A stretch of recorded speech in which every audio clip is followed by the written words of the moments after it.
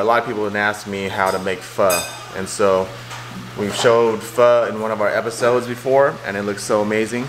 And I just wanted to share with you guys how I make pho, because my nephew over here, his name is Christopher, is always asking for pho. Not his mom's pho, but his uncle's pho. And so I'm about to show you guys how it's done.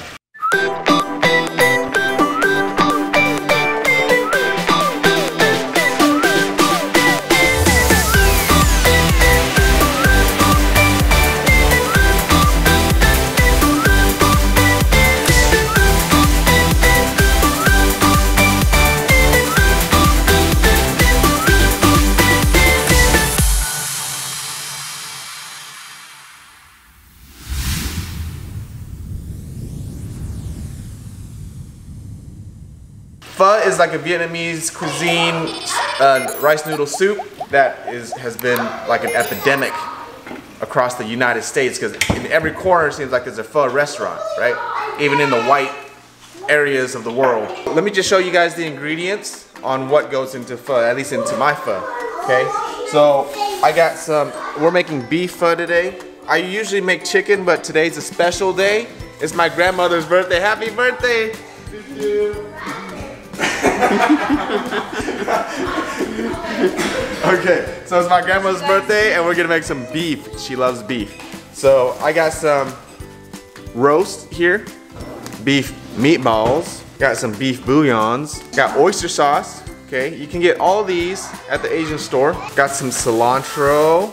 That's right, green onions. This is the magic recipe here as well. And then got some beef soup bones. Be sure it's the knuckle bones. I mean, you can use other types of bones, but the knuckle bones are the best ones because it just is. We have these white onions as well. All we really need is just one. You can also have bean sprouts for, you know, after, when you start eating it, and then basil and stuff like that, but we're not gonna have that today. Yeah, so that's basically all you need. It doesn't take days to make, like those Vietnamese brothers and sisters out there that's telling you how amazing their pho is. It doesn't take that long. It's gonna take like, you might boil it for like maybe 2 or 3 hours and you'll be eating some good pho. Here we go. So what I'm gonna do is I got this big pot. I'm gonna fill this up with water. So white girl over here has kind of put in her 2 cents that I was taught by his mother, so. Well, my pho is better than my mom's, according to Angel. So you haven't made beef pho in a long time. Verify that. Yeah, but. Yes, it is. Hold up. Yes. But the chicken pho can be done in 2 to 3 hours, but he hasn't made beef pho in a long time. It does need at least 3 hours, in my opinion, to get the marrow and from the bones to be like at least good enough. At least 3 hours for the beef. At least. Okay. All right, guys. So this is finally full. Okay. Now we're gonna bring it over here. You want me to still turn it on. Still hungry for eggs? We're gonna get this boiling pretty good. Now, while that's starting to boil, you want to put the bouillon cubes in. That's right. So I put 4 cubes in. That's what they look like. Just drop it on in there. It's never quiet here at the Lee house. So I've been wanting to do this for a while because I've always waited, because it's either not clean enough at my house or in the kitchen, or the kids are crying, but you know what? There's no way around that. Okay, so we got that in the pot.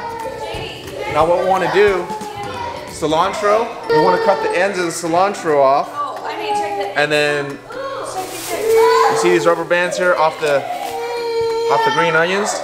You want to keep at least one of them, and you'll see why here in a sec. Okay? So I'm going to cut the ends off, the whole bunch. Be sure you wash it, because there's a lot of dirt with cilantro. And then you take this bunch here, take this rubber band, and you triple wrap it. So it just adds a little bit of something something, you know what I mean? The cilantro ends. So basically just take this, plop it in. The oyster sauce.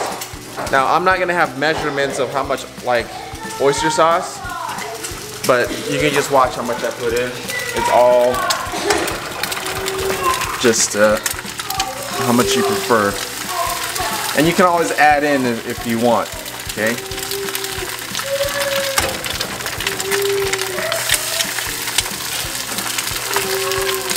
That's about good. Now I got some salt here. This is the Himalayan pink salt. You can use regular salt, but my wife is high class, so she goes for the Himalayan salt. You can get this at Costco or anywhere else, but we buy by the bulk. And Himalayan salt seems to be more potent. So if you have regular salt, you might need more. That's about good. Just kind of stir it. So this is making the broth. Once the beef bones go in, that's what, you know, gives it the nice flavor. And the longer you boil it, the better. And we're trying to eat around like, what, 5 or 6? It won't be boiling for too long, but it'll still be good. Tomorrow, the day after pho is always the best. So now what I want to do is put the bones in. I'm going to wash these. I've just always been taught by my parents to wash the meat, so that's what I do. So, next step. So that's pretty much, you just let it boil. And it'll take some time to start boiling, but you just let it boil and boil and boil. The longer you let it boil, the better. Okay? And you can taste it every now and then once the beef bones cook up. You can taste it and you can add more salt if you need to. The other special secret step. If you got a pan that you really don't care for, don't throw it away because you can use it to make pho. And as you can see, this is like all jacked up. It's all burnt all over the place, but it's okay. We got this onion, and then we're gonna blacken it, right? We're gonna burn it. It gives it some good flavor. I'm gonna cut the ends of the onion off and cut it into essentially 8s. Just like so. Essentially you take these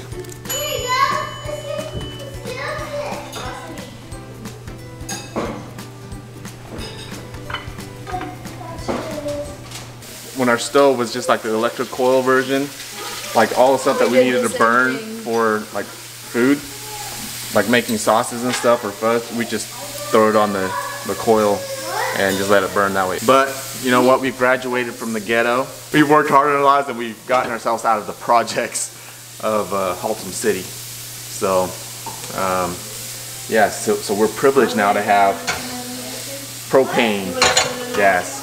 So as that's going, let me get my chopsticks real quick, because chopsticks are what I use to flip these guys over once they're black. And it's always nice to just have like a little plate here because you can rest stuff on.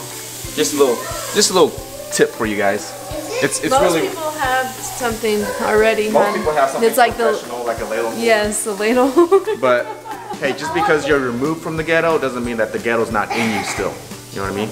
So while that's going, take a few minutes while that's boiling and stuff to cut up the cilantro and the green onions for later whenever we're ready to eat. So what I'm gonna do, I'm gonna wash the cilantro. Okay, so we just chop them up like this. Watch out for your finger. Safety first in everything we do, right, Rasanie? Is it nap time? Safety first, guys. Safety first. Okay, now we got the green onions. I love green onions. Like I can eat it whole. I don't want stank breath for church. And usually we'll have like shrimp paste and we'll cut off the ends just like this. I recently dropped it. Christina wasted a whole thing of shrimp paste. She dropped it on the floor, and so we don't have any more shrimp paste. So it's pretty much fermented shrimp. And I know it sounds gross, but it is. It's good. It makes food taste good. It does make food taste good. So I'll cut off the ends here. We don't want to eat that. But even though we don't have shrimp paste, I'm going to cut them off anyways because I like to eat them whole afterwards. So I'm going to set that to the side. So then you just cut the green onions in small little... What do you call this? Do you mince it? Is this called... No. What do you call it? Just dicing or Dice? I don't know the proper term for this. Mincing is like way smaller. Chopping? Chopping is like this, no? I don't know. Just cut it. Just chop. Julienne style? No, that's definitely not Julienne. I don't know. I just heard that from friends. I ain't no golden. Limes are very important. Rasanie loves limes in her. Okay. Limes are delicious. So let me show y'all. Limes are important. And which ones to pick are the ones that are like thin, where it's kind of like, what do you call it? Shiny and thin, right? The skin of the lime is thin. Like for example, this one's no good, guys. Come on. Now, the reason we got this one is because we had HEB deliver and those guys just put whatever in the bag, right? So I would never pick this one because this is ridiculous, guys. The skin is thicker than the actual lime itself. So we're not gonna use this one. So these are good and you can feel them as well, okay? And what'd be good is a lot of times you can, if they're cold, you can just make them soft. That way it's a little bit more juicy. I'm gonna wash this. Go. And we just cut them. I need to sharpen my knife. I'm flipping it. Whoa, I almost cut myself. These are super stuck. Szucceed does it a little bit differently than I do. I put a tiny bit of Pam on here so they don't get stuck like this. So you see this nice little plate of veggies. You know, if we had the mint and stuff, the basil, the Thai basil, you know, the, what do you call it, the bean sprouts. We're missing out on the bean sprouts because I really like bean sprouts in my pho. But you know what? That's alright. It's still gonna be good. Them yesterday? Yeah, we forgot to buy them. But it's gonna be good either way. So what we do is we plastic wrap over it and put it in the fridge until later tonight when we start eating. Okay, so we set this aside. So with these meatballs, we don't put them in until like 5 minutes before we're about to eat because they're pretty much already cooked. So you just want to warm them up. I'm gonna cut them into like, not slices, but like quarters or halves. But I'm gonna focus on the meat right now. This right here, and with this knife being as dull as it is, it ain't gonna work, guys. You gotta have a really sharp knife to cut into this thing. And I'm gonna cheat because I have a knife sharpener. I'm not like my mom where she uses a little thing or she uses 2 knives to sharpen. It's like steel sharpening steel. My mom, she's you know, straight from the jungles of Laos, you know what I mean? So they gotta figure stuff out over there. But over here in America, in these parts, you just kind of do it this way. It's called technology. Okay, let's see how that does. I'm gonna rinse this off to rinse off the metal. Yep. Just for good measure, Mom. See my sai over here? See that? I can do it too. You ever seen this, Rasanie? Nice music. Here we go. Sharpening it. This is how my mom would do it. Let's see if that works, Rasanie. Oh, you see that? Just, ooh. Look at that. I mean, I'm just barely.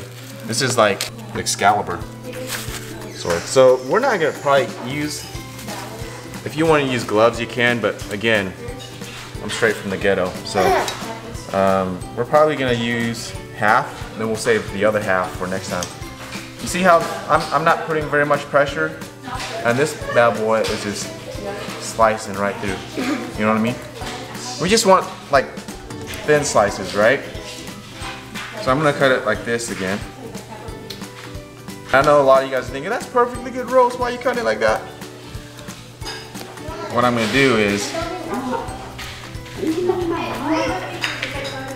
it probably needs to even be thinner than that, guys. See that? That's a little too thick. Because eventually what we're gonna do is we're just gonna pour the broth over the meat. See how thin that is? My mom's a master at this. We're just trying to get as thin as possible. It might take a little bit longer. I know you'll be tempted to cut it thicker to get it done faster. Oh no, no, no, my friends. You don't do that. You will mess it up because you won't be able to boil, cook the meat the way it's supposed to be cooked. Because whenever we cook the meat, we just put the meat in the bowl, and then we put the broth on it, and then it cooks it. So if it's too thick, the meat's gonna be way too rare for you guys, and you're probably not gonna like it. Sausage? Okay? Can you see the sausage? Now that's a good piece right there. See that? So you just cut. The sharper the knife, the sharper the knife, the better. And this actually could be sharper, but you know what? It'll work for now. Oh my gosh, you forgot about those onions. The more burnt, the better. That's the beautiful thing about it. They like crumble in my mouth. Oh my gosh. You don't have to eat it. I know, I end up throwing them out. So, just so you guys know, it's okay. If it's not like, if it's too burnt, that's what we're trying to do. We're trying to burn it. We're trying to make it black. Let's check it out. See how black it is? That's perfect in my opinion. Okay? It's beautiful. And whenever, Christina doesn't have to put it in her soup. It's fine. It's not the end of the world. It's actually better in my opinion. We're just gonna cut this up and then we'll see you guys when I'm done with this. All right guys, so I'm finally done slicing up the beef. I've just been reminded why I don't cook the beef as frequently. It's because it's a labor of love and you have to take, this took probably like, I don't know, 20 minutes or so. I don't know how long it took. It took a long time and my fingers are hurting, my back's hurting. The meat's done. We're just gonna set it to the side. You're gonna put it in the fridge. Come check out this over here. I don't know this they are. You cannot have it. Oh, see all this foam? We wanna take that out, okay? As much as we can. You don't need to take all of it out, but it's good every now and then to just take out the foam. So we have a little jar here. So we just gonna do that. This is just like fat from the meat or from the bones. So you don't want your soup to be too fatty. I like it fatty, but some people don't. Got some noodles yesterday, as you guys saw at the store. There's thicker ones. Okay, so listen. And then there's thinner ones. We're gonna try both today. We usually get this one, but these are a little bit thicker. But at the pho restaurants, they use the really thin ones. So we're gonna try both. So what we're gonna do, get a little big bowl like this. You fill up with warm water, and you soak the noodles. So last time I made pho, it was kind of like a disaster just because the noodles were all messed up. We tried a different brand. We tried this one because we thought, hey man, this is from Laos, it's pretty legit. But the noodles fell apart on us and it was just like all mushy and just not a great experience. I was disappointed because the broth was amazing. And so we got this brand today and we're gonna try this brand. We're just trying to mix it up. We went to the H Mart, and so they didn't have the ones that we usually buy. So we're gonna try this one. We're looking at the difference of the two, and I didn't want these ones to break either because these are thinner as well. We usually, again, get the thicker ones, and these don't break. We usually get the medium ones, not the large ones. These are the large ones. And so we're looking at the difference, and there is a significant difference in the thickness of the noodles. This one goes with this one. Okay? This dragonfly one goes with this one. It's much thicker. What we do is we soak the noodles to make them a little bit softer. So this is warm water, and we just kind of soak it until we're ready to cook it. Okay? So we're gonna go ahead and do that. Hopefully, I'm hoping that it doesn't break apart like this one. But because it's thicker, I don't think it will break apart. I guess we'll see. Ugh. Oh. Okay.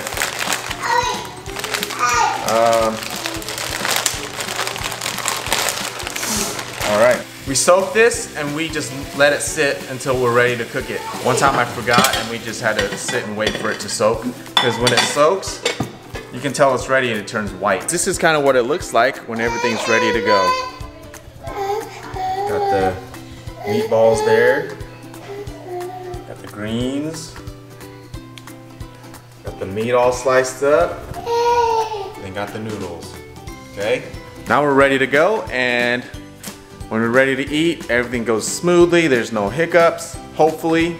And yeah, everything goes nicely. You don't want to wait too long, like start getting these things ready whenever, you know, it's time to eat, because it takes a while, as you guys can see. And you don't want to be like trying to, you know, be in a rush, right? So you just want to, you know, boil the water, you know, boil the noodles, put the broth in, put the ingredients in, and then eat right away, because pho is best when it's hot. So once it starts boiling like this, you can actually turn it down and just have it more of like a rolling boil, like a simmer-ish type of thing. So you can turn it down, and it just kind of, again, it's gonna boil for a few hours, right? So you just let it boil, the bones will boil, the flavor's all gonna just seep out of those bones. And yeah, so we're gonna go to church, and then when we get back, we're gonna continue and show you guys how it's really done. Okay guys, we just got home from church. This house smells delicious. The savory smell of fuzz in our home. It's the most amazing smell in the world. Okay, JD, hi JD. Hi. You ready to take your church clothes off? Whoa, okay. So here is what it looks like so far. Oh my gosh, that is looking so good. Now there's some fat on top of this here, which kind of just have to, Can I get some cheese? see that? And then just, I can't wait to eat this. It's gonna be so yummy. I haven't had beef pho in a long, long time. At least homemade. It's a lot different when it's homemade. It doesn't taste like the restaurant style. It tastes better. Check out these noodles.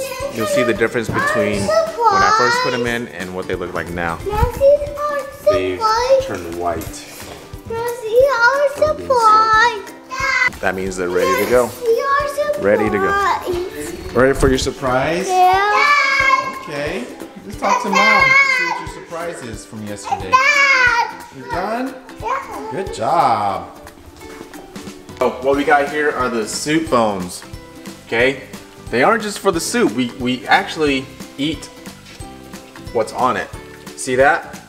You see some fat, you see some meat, you see some tendons. Oh, that is the good stuff. That is the good stuff.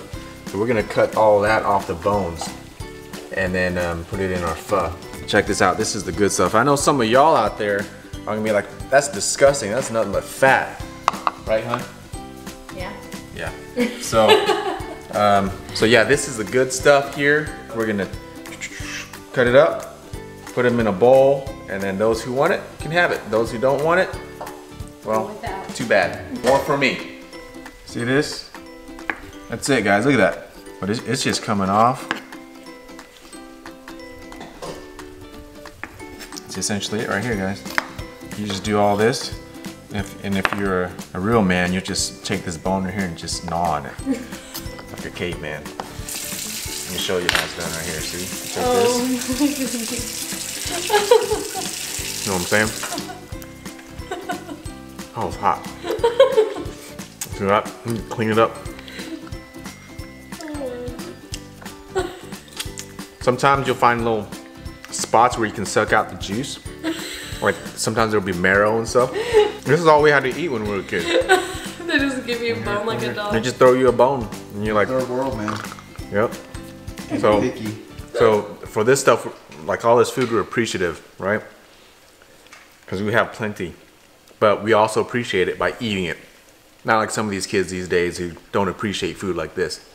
Right? This is amazing stuff. Okay, guys. So basically, we're gonna do the whole thing. All this stuff right here. I'm gonna cut it up and I'm gonna share it with my brother Nang. And if people are lucky enough, I'll share it with other people too. I know Christina's not gonna eat. See this? She's probably not gonna eat that. And you know, maybe that's not the most healthy thing to eat. Every now and then, it's okay. Nothing goes to waste. Okay. Look, even here, you even got some meat right here, right? That's a good oh man, look at that. Holy smokes. Yeah, I'll eat the meat. That's it. Yeah, see, the rich white folk will just eat the meat. Yeah. All right, so the kids are eating first, then the adults will eat next. Let's see how they think this pho tastes. So, what do y'all think about the pho? Thumbs up? No words? Oh, Christopher gives it a thumbs up. What about you, Jane? Yeah, what about you, Matai? Thumbs up. Jet, is it yummy? Oh, you're dipping your pez in there? Alexander's doing this. What do you think, Alexander? As long as Christopher likes it, I'm happy. Rossie's cleaning house over here. Look, is that good? All right, guys, we are ready to chow down. It is 8 o'clock, 8:15. Put the kids to bed. They all ate. Put the kids to bed, and now we're starving. So, I want to show you guys the intricacies of making pho. So we got the noodles here. These are the rice noodles. You essentially just put like that, okay? Now you gotta have a pot of boiling water here so that you can cook the rice noodles. So all you do is just pour it in, and it only stays in here for maybe, probably no more than like 30 seconds, okay? And you have to use chopsticks or else it doesn't work right. I'm just kidding. You can use whatever you want, but chopsticks is the way to go because we're eating pho. Done. Okay, you don't want it too long because if you put it in there too long, then it becomes too soft and soggy. No one likes soft and soggy noodles, right? So, put it in here. Now, you got your cooked noodles. This is when the beef slices come in. When they're sliced thinly as possible. That one's a little bit thick, but most of these are pretty good. Okay, you just want to lay them out on the bowl just like so. And you're probably wondering, what in the world are you doing, Szucceed? That looks disgusting. When I put the broth in here, it's gonna cook the meat. Okay, you don't want to cook the meat too long because then it becomes a little bit chewy. So when you put the broth in here, it cooks it just right. All right. Oh, by the way, if you look in here, come over here real quick. I put in the meatballs. I cut them up into quarters as you saw. As you can see, as I pour it in, it's cooking the meat. Voila. Amazing, right? See how the meat's been cooked? Don't worry, you're putting it in raw, but it's coming out cooked. Now, what you want to do is come over here, move my Dr. Peppers over. These greens, we call them greens because they're green. Got the green onion, sprinkle it in there. Got the cilantro, sprinkling it in there. The limes. So all these ingredients here, we got soy sauce. These are kind of a must for me. The broth is already good the way it is. Delicious, by the way. But we always like to have these ingredients to customize our taste. So we got the soy sauce, the fish sauce. Christina hates fish sauce by itself, but she puts this in a lot of stuff and it tastes good. Sriracha, y'all know about that. We got the chili garlic sauce. Got a little bit of sugar and some crushed pepper. And then some fried garlic.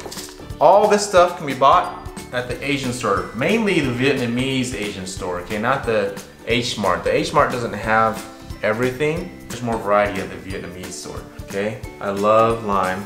I put about 2 slices in. Just squeeze it on in there, just like that. Y'all saw us with this stuff. This has gotten cold, but it's all right. I'm just gonna stick some of this in there.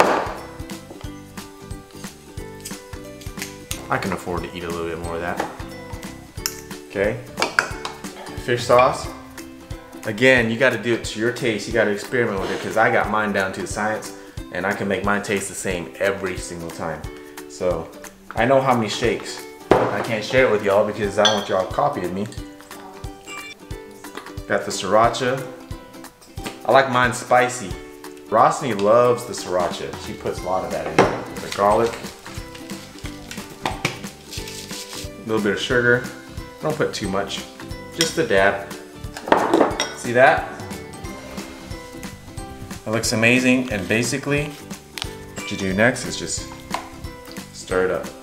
Oh my gosh, guys, my mouth is watering. Yummy. Let's have a bite. Let's see.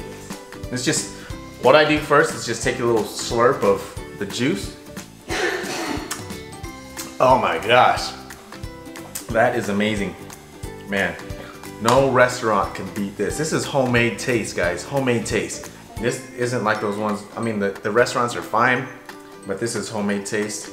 And if I were to say like this tastes like the restaurant, it doesn't, because it tastes better.